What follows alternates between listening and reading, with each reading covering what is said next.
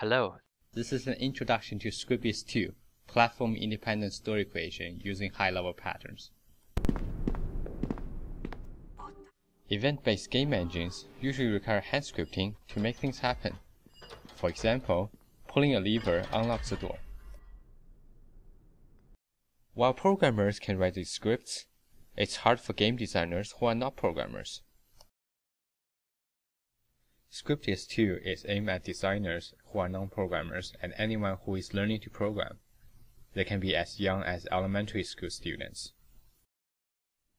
In the ScriptEase II story model, the story of a game is represented by a directed acyclic graph of story points. Each story point contains important events in the game. These events are expressed using high-level patterns which can be adapted to specific circumstances.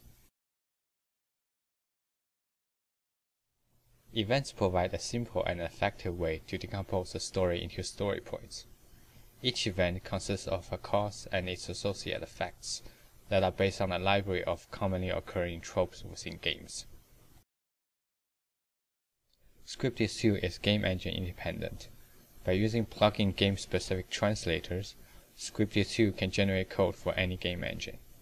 The high-level patterns available to ScriptEase II users depend on the power of the targeted game engine. We have created 3 translators for ScriptEase II: the Aurora engine of Neverwinter Nights, the Unity 3D engine, and an engine that reads C++ code for a pinball machine. This is the Aurora engine. The Aurora engine provides a very powerful set of APIs which handles high-level game events, such as when the player uses an object, for example a lever. In ScriptEase II, we can easily drag a when subject is used event or cause from the causes pane and drag in the lever object.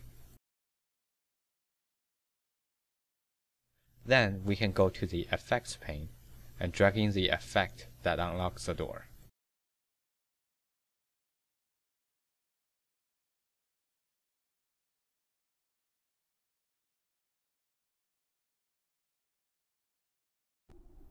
We can now see in the game that when a player uses a lever, the door is unlocked.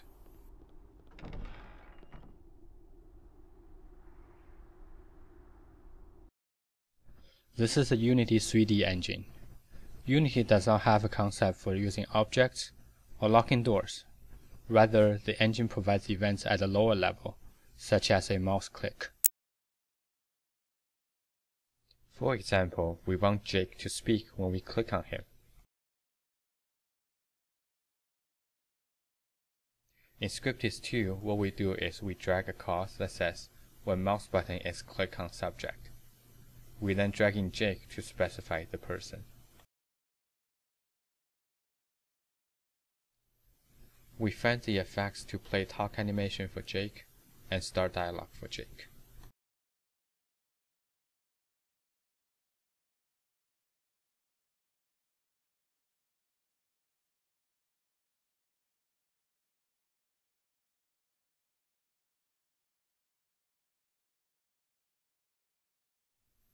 Now in Unity, when you click on Jake, a preset dialog appears.